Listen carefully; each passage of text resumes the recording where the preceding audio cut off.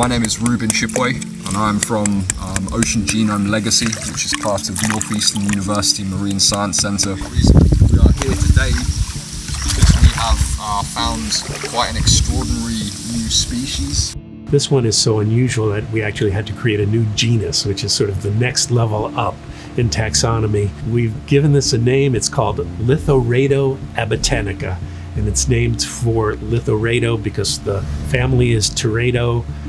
Litho stands for stone, so it's Lithoredo, and Abatanica because we found it in the Abatan River in the Philippines. This particular species is found only in a stretch of this river in the Philippines that runs about 3 to 5 kilometers. That's it, the only place in the world. You can see there's a big animal just in here right now. This is really cool. Piece of stone has just split. You see it's living inside this big piece of stone. This one is exciting because it's a clam, a bivalve. It looks like a worm and it burrows in stone. But this one's unusual because it's not only burrowing in the stone, it actually eats the stone. We look inside the digestive system of the animal, we find the same stone in the digestive system that they're burrowing in, and they're sort of excreting like sand. So we've got the bivalve shell just up this end.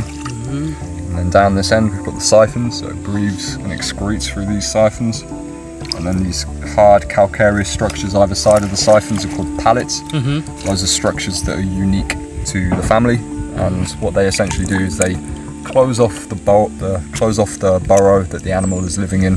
What's most remarkable about this is what we don't know, I think. Rock has no nutrients, right? There's nothing much in there that this animal could live on. So that tells us it's doing something else.